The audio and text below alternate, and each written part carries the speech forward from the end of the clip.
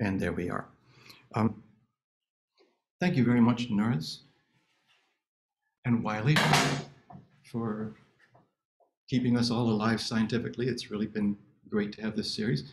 And thanks, Kirsty, for that really beautiful talk. I want to switch gears a little bit, though, talk about something a little bit different.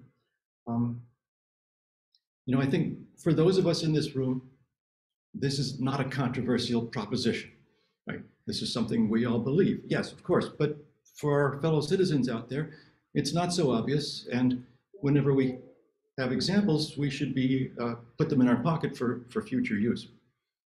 So is basic research important? Well, if you want to make a vaccine, you need to take the protein from your virus and inject it into the subject, and that trains up the immune system and everything's great, except it's been known for some time that that's of limited value on coronaviruses, because you take coronaviruses and you divorce them from the rest of the viral particle, put them in a subject, and many of them adopt the wrong conformation. Okay? That's what you're seeing in the things surrounded by the red boundary on the left there. These are spike proteins from coronaviruses, and they're two obvious classes of conformations. One of them is the pre-fusion conformation that the patient will see if the real thing ever comes along. And the other is something irrelevant. And you train up the immune system for something irrelevant, and then you don't get as good a vaccine. So clearly, it would be good to engineer a modified spike protein that stabilizes the native conformation, the pre-fusion conformation. But how are you going to do that? You need the structure in order to figure out what's going to be the right mutation. And then you need the structure again to see whether you got it right. And here on the right-hand side, you see that with a couple of substitutions, you get a spike protein that all by itself always adopts the correct pre-fusion conformation. That's the one that's in the vaccines that are keeping people alive today. So I think it's very interesting that these photos were done these images were done in 2017, long before SARS-CoV-2. And when SARS-CoV-2 came out, it was just a few weeks before people had the structures they needed in order to make the useful vaccine. Just a few weeks. And you may be saying to yourself, wait a minute, it takes years to crystallize a new protein. And you need X-ray crystallography to get the structure. What's going on here? This is not X-ray crystallography. This is something else. This is cryo-electron microscopy. Maybe we should learn something about it. Okay. And while we're at it, the whole point of this exercise is to get at the conformational heterogeneity, which you can't see in X-ray crystallography. If you have a heterogeneous sample, then either you just see the majority or you don't see anything at all. So this is an important technique. Have I got your attention? Okay. If I've got your attention, then let me digress a little bit. Those of you who have studied Russian novels know that there's this concept of the holy fool in Russian novels, okay? Someone who's always asking very naive questions, makes the sophisticated people roll their eyes, and then something terrible happens to him, and that's the end of the novel. So this is my job, okay? This is my job. We have to ask, as scientists, we're constantly faced with big, complicated things that are very important, so we have to study them because they're important. But there's so much technical detail, you could never show that to a student. And I'm always asking, is there really something beautiful and simple hidden deep inside that's actually playing an important role? And if so, I want to show that to a student. And often the answer is no. And then all we can do is say, well, Smith did this and Jones did that. But once in a while, you get something with something simple and beautiful inside it. And I can say to students, you personally can do this yourself. Simulate making this discovery yourself, and that's good. And why do I want it to be beautiful? Who cares about beauty? Well, to a scientist, beautiful means unexpectedly broadly applicable. Has other applications that'll help you out in the future if you understand this one, and that's what I want students to get. So let's think about that. We got to start thinking by thinking about conditional probability. Conditional probability, it tells us what you can get, what you can conclude from data. And we do live in a world with boatloads of data, of course, but conditional probability is not hardwired into human intuition, and that makes it difficult. There's a whole category of lawyers whose job is to confuse juries on the subject of conditional probability. So we need to systematize it. We've got a tool that I want to remind you about called the Bayes formula. So if I stood here and I said to you, yeah, all men are mortal, Socrates is mortal, therefore Socrates is a man, you'd immediately pelt me with, tomatoes. You'd say, that's ridiculous, that's stupid. Here, I'll make a Venn diagram. Socrates might be a cat. I even know a cat named Socrates, okay? So it's very easy to spot errors of inference in classical logic. But if I were to say to you 92.7% of all men are mortal, suddenly, boom, all of your intuition goes out the window. You're not sure, it's really confusing, very tricky. We need some way to be more sure-footed about things like that. Now, I don't want to talk to you about Socrates. I want to talk to you about biophysics. And so here's a question with a lot of words in it, but inside this question, there are three numbers. There's some cohort of people, there's some illness, there's some given fraction of those people that have the illness. It's 0.3% in this example. That's one number. There's a test. It's not a perfect test. It makes some false positives. It makes some false negatives. There are rates at which you get false positives and false negatives.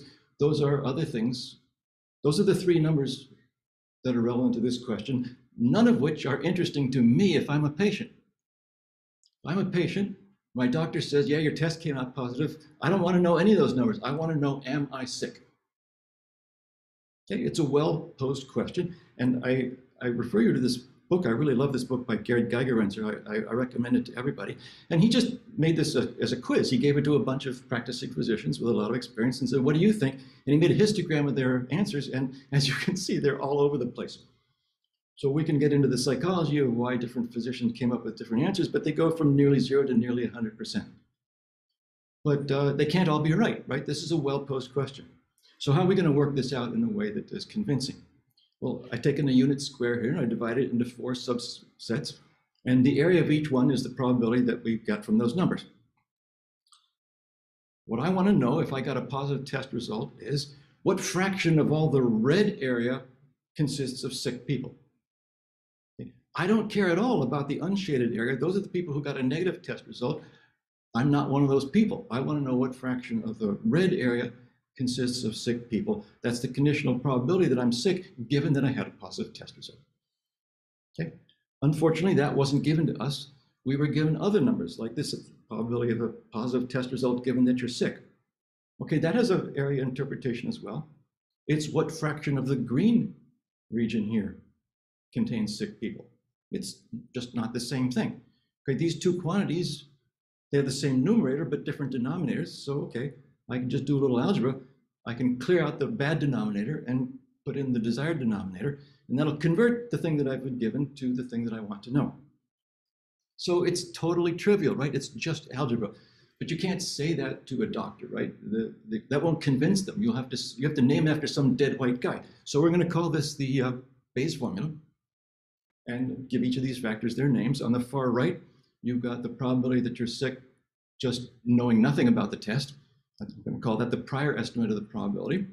On the far left, I've got the probability that you're sick given some new information, which is the test result. I'll call that the posterior estimate.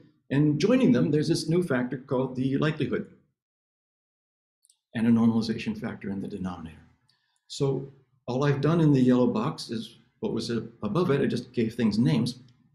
So let me say it again in words. Okay, here's Newton sitting on the shoulders of Galileo. We're sitting on the shoulders of Pierre Laplace, who was the first person to write down the so-called Bayes formula.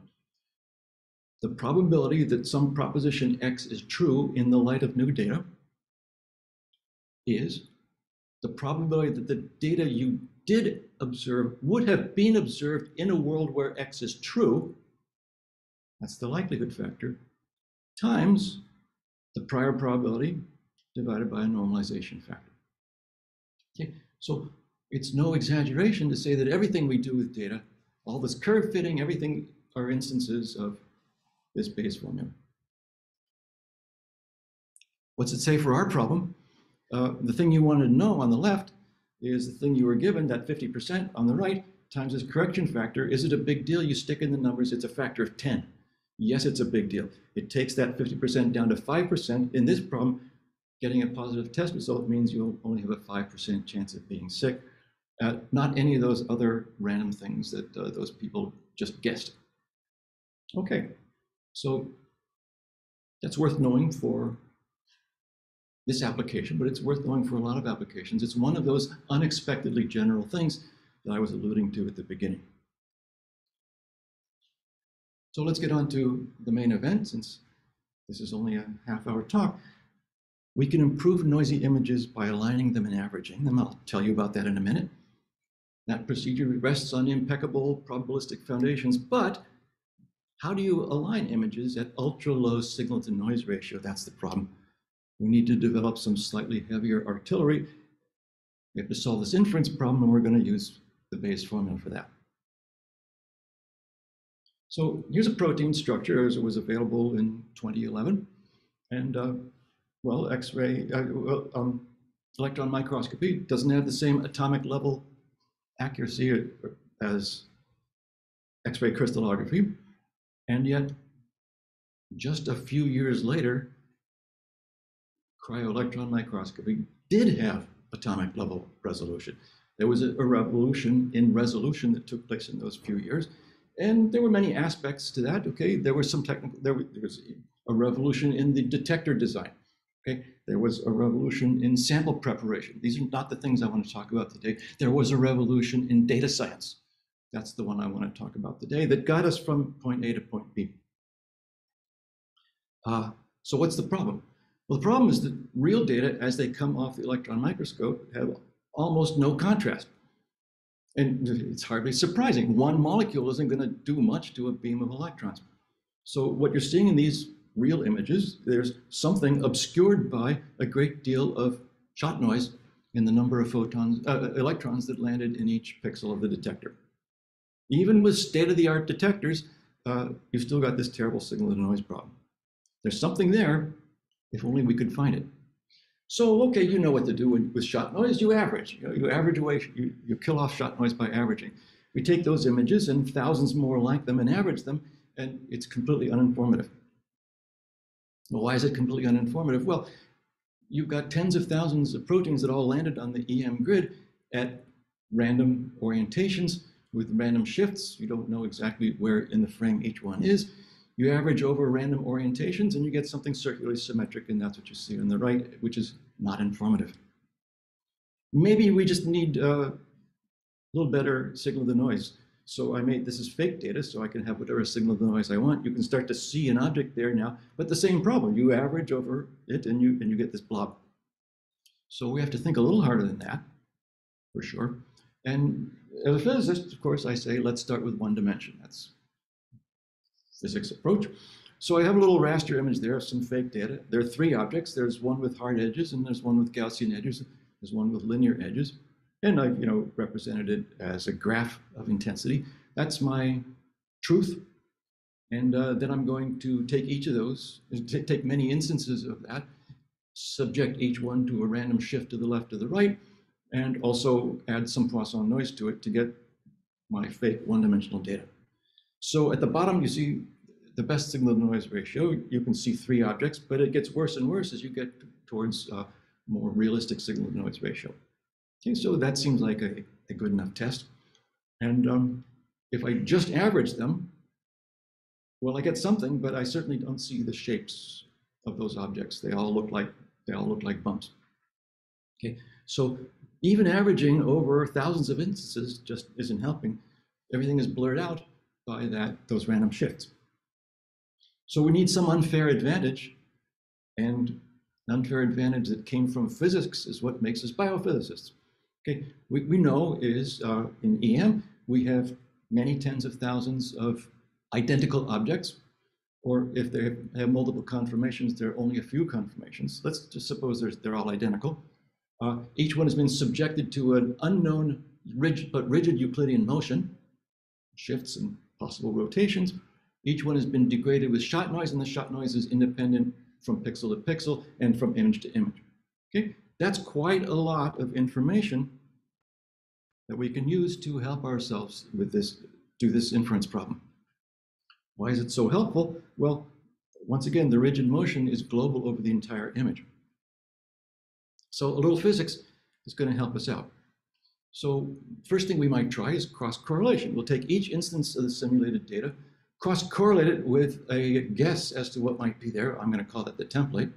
Use that to find the alignment. The cross-correlation function has a peak.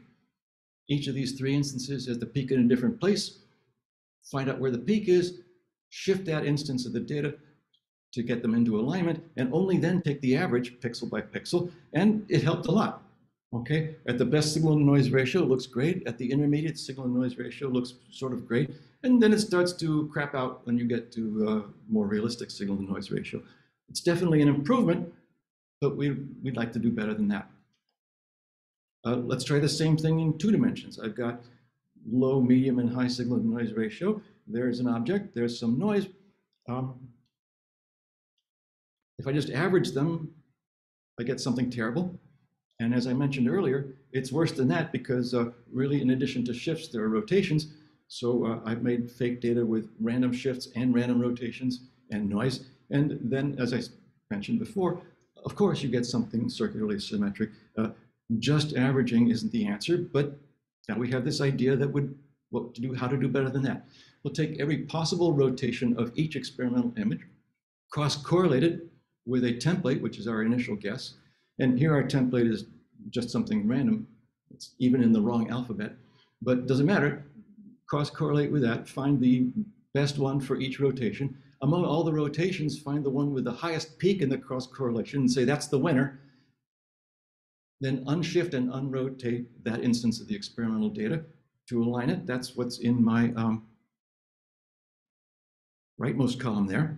Now that all the instances are aligned, and when I average them, I get something better than what I had before.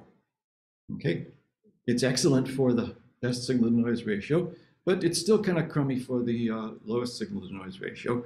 And it's worse than that. It's blurred, but I want to draw your attention to this gigantic artifact, which isn't there in any of the experimental data. Okay, it was there in the template, and this algorithm is trying to shift the noise to make everything look like the template, and it pulls out of pure noise this artifact, which isn't there at all in any of the images. So we definitely don't want that. Okay, so cross-correlation, it's better than naive averaging, but it's still not good enough. So let's get back to that unfair advantage. We saw we can pluck information out of a sea of noise. Why did it work that well? Well, it worked that well. Well, no, sorry, I'm going to get to that in a minute, why it worked that well. Our unfair advantage is that, again, each pixel has shot noise that's independent of the other pixels. I realize that there's some electron optics that says that's not quite true. This is a simplification. Correlation in the pixels can be handled by Fourier methods I don't want to have time to get into today.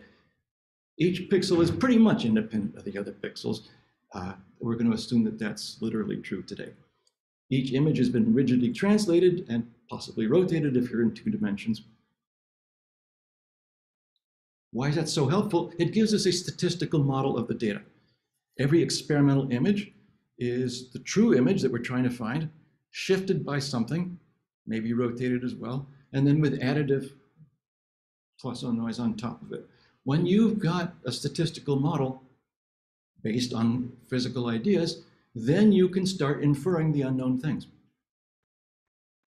So Fred Sigwarth's insight was to realize that the alignment of each image is, of course, itself a random variable. You know, the Poisson noise is a random variable, but the alignment is also a random variable. It's unknown. We should really be talking about the probability distribution of that shift. Instead of trying to select the best winner and throwing away all other possible shifts, there's a probability distribution. There's one most probable shift, and then there's some other shifts that are somewhat probable. Keep them all. Just make a weighted average of them. We don't actually care about the alignment. We have to, it's an unknown variable. It's called a nuisance variable. And so, okay, we'll find the probability distribution of the image and its shifts, and the shifts, and then we'll integrate out all the shifts. That's called marginalizing them, leaving what we want, which is a probability distribution for the image itself. So one more time, what we need is the posterior distribution of the true image given the data marginalized over the alignment variables. And we have the technology to figure stuff out like that. Okay, so there's the probability of the true image given the data. That's what we want. It's the probability of the true image given the shifts in the data, integrated over all the shifts and rotations. That's the marginalizing property. Now we're going to use Bayes' formula. Okay, we're going to say, oh, the probability of the true image given the data is the probability of the data given the true image. That's something we have a handle on, times the prior divided by the normalization factor. If we can carry out this thing, then we can optimize it over A, the true image, and find the winner. So is that difficult or is that easy? Well, it's easier than you might have thought. Each image, each experimental realization is statistically independent of the others, so the probability factorizes into one term for each of those. Each of those factors further factorizes because the statistical noise in each pixel is independent of the others. So for each pixel, you take the difference between the experimental value and the shifted true image under consideration and ask, what's the probability of that difference appearing in a Poisson distribution multiplied by all the pixels. The prior also factorizes because each one has an unknown shift that's independent of the others. And the denominator we don't care about because all we're trying to do is take the argmax, find the image that maximizes this thing. That's a constant. Okay. You still have to carry out the optimization, but this is what data scientists do. They find better and better algorithms for optimizing functions of many variables. Turns out that a primitive algorithm known to antiquity called expectation maximization is quite effective. I took the posterior, I take its derivative, set the derivative equal to 0. That's how you maximize something.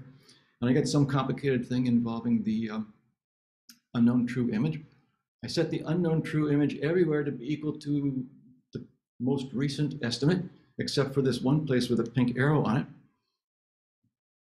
Then I solve for what that A is in order to make this whole thing be 0, and that's my new estimate. And then I iterate that.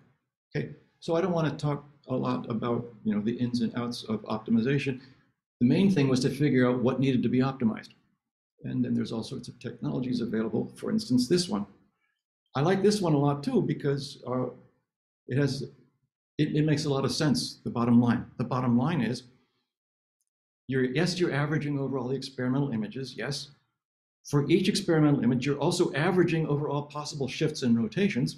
That's what the integral is doing, with a weighting factor depending on how well that shift or rotation matches you up against the previous estimate. Okay, that is the exponential of cross-correlation function. So there's the cross-correlation, except that we're not just picking out the one shift that optimizes it, we're keeping them all and averaging over them. And when you do that, the answer is your next estimate, and you iterate. So I applied all that. I didn't just apply it, I had students do this, and they were able to do it, to that terrible looking one-dimensional data. And after just a few rounds of iteration, even at the lowest signal-to-noise ratio, I got a much better, cleaner answer. You can start to see that the one on the left has square edges and the one in the middle looks more Gaussian. It's starting to look good. Of course, the acid test is higher dimensions. So remember how awful those things looked at the lowest signal noise? Look how low that signal to noise ratio is. We're picking out something that is almost perfect. Okay, not only is it almost perfect, but that terrible, terrible artifact isn't there. That terrible, terrible, I did start with the same template as before, but after a few rounds of iteration, that artifact disappeared. Okay. This grew into the Reliant algorithm and its successors that we have today. I should stop. Let me summarize. It's bad to naively average over noisy images because are you going to align them? It's better for each noisy experimental image to select the one rigid motion that best aligns it to your guess than average that over experimental images. That was a big improvement, but it wasn't good enough. It's way better for each experimental image. Instead of choosing one winner among all the rigid motions, make a probability distribution over all of them, find the appropriate weighted average, then average that over experimental images. That's the algorithm based on Bayes' formula. So some of these ideas are things that I think physicists would consider as beautiful. Let's not forget what physicists mean by beautiful. Part of the answer is, I think, an idea is beautiful if it's surprising yet in retrospect, inevitable. Oh, I should have thought of that. That's part of what physicists mean by beautiful. And the other part is it's simple yet unexpectedly general. And I think optimizing posterior probability meets both of those criteria. It's a general framework for many kinds of scientific inference, including the one that's the basis for the cryo-electron microscopy revolution. So I want to thank you for your attention. I want to thank these remarkable students. I tried this all on real life students at Woods Hole, and they were able to do the calculations that I showed you today. So that made me happy. Here's some references, and I pasted them into the chat as well. And again, thank you very much.